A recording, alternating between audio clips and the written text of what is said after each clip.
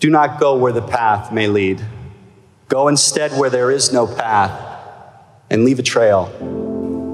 I believe you can hear the siren call in your lives without it leading to you crashing against the rocks, and I think that's worth sharing. Not everything in Silicon Valley or any industry or life for that matter need be portrayed as home runs or strikeouts, success or failure. It's so ridiculous that it's portrayed that way, but it's what sells newspapers, so it's what you read about.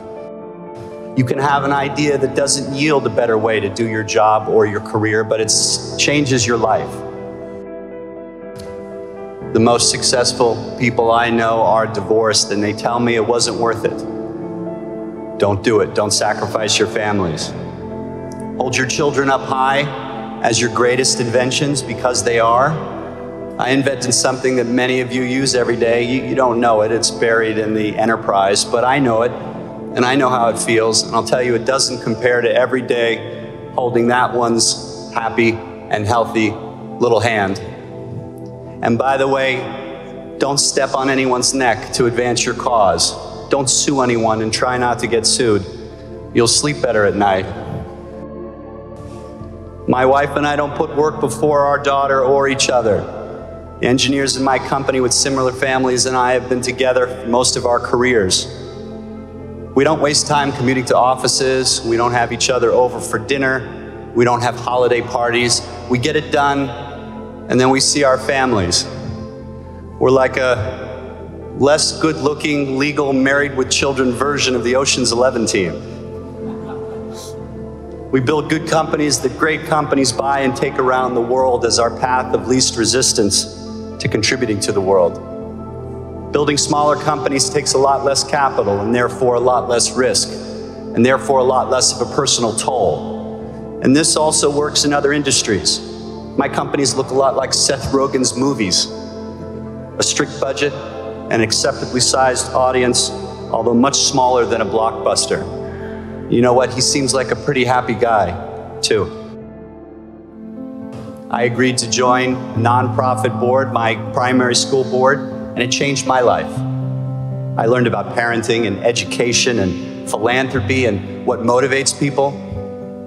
Maybe you'll have an idea about attacking global warming, or maybe you'll have an idea about attacking poverty, or maybe you'll have an idea about attacking truth and news reporting. And maybe you'll do none of those things, but maybe you'll speak from your heart authentically in front of the person that you're going to marry, and maybe you'll be inspiring.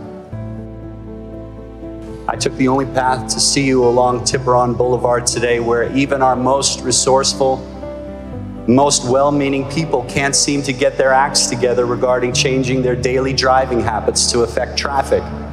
And so it goes in our little town. And so it goes in most towns. How do we sacrifice a lot to save the planet if we can't even sacrifice a little? The Union of Concerned Scientists just forecasted that nearly 4,400 homes in Marin County alone are going to be completely underwater in less than 30 years due to sea level rise. So my generation, your generation, we're going to have to do something. We're going to have to do something. For now, I keep searching for ideas, like taking our daughter to school on an electric tandem bicycle. We count the idling cars as we pass in traffic. We wave to them. They used to wave to us, but we're getting a little annoying now, so they kind of just, But it's something. It's something that we can do. In an increasingly unrecognizable world, my career trajectory should be recognizable to you. This means you can do what I've done. You can have this life. You can be happy in your career and your family. And if you want the world to know your name, well, then I applaud you. I really do. The world needs you. And I'll wish you every success. If you're willing to sacrifice it all, bet it all, blow out the curve, just remember my name as your backup plan. We named our daughter after Emerson, who wrote, "Do not go where the path may lead. Go instead where there is no path, and leave a trail."